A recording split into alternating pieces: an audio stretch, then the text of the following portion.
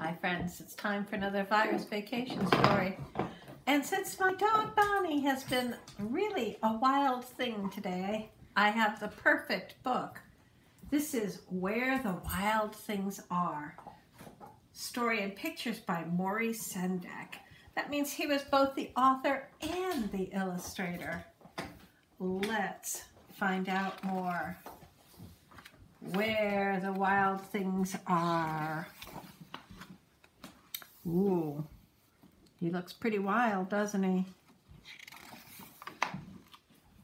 The night Max wore his wolf suit and made mischief of one kind and another. He is naughty. His mother called him Wild Thing, and Max said, "I'll eat you up." So he was sent to bed without eating anything. He does not look happy. That very night in Max's room, a forest grew. Wow. And grew and grew until his ceiling hung with vines and the walls became the world all around. And an ocean tumbled by with a private boat for Max, and he sailed off through night and day. And in and out of weeks and almost over a year to where the wild things are. And when he came to the place where the wild things are, they roared their terrible roars and gnashed their terrible teeth and rolled their terrible eyes and showed their terrible claws. He doesn't look scared. Till Max said, "Be still," and tamed them with the magic trick of staring into all their yellow eyes without blinking once.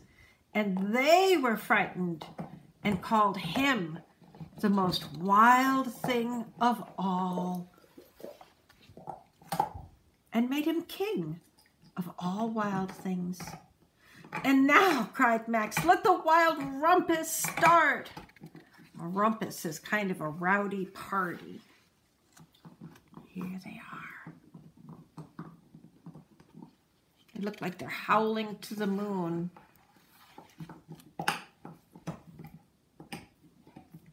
Climbing in the trees. Ooh. All looking at Max. "Now stop," Max said, and sent the wild things off to bed without their supper. And Max, the king of all wild things, was lonely and wanted to be where someone loved him best of all. Then all around, from far away across the world, he smelled good things to eat. So he gave up being king of where the wild things are. But the wild things cried, "Oh, please don't go. We'll eat you up. We love you so." And Max said, "Nope." The wild things roared their terrible roars and gnashed their terrible teeth and rolled their terrible eyes and showed their terrible claws. But Max stepped into his private boat and waved goodbye, and sailed back over a year and in and out of weeks and through a day and into the night of his very own room, where he found his supper waiting for him. And it was still hot.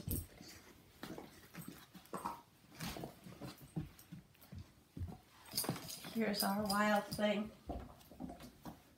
She's gnashing her terrible teeth and showing her terrible claws and rolling her terrible eyes. And she is the wildest thing in my house.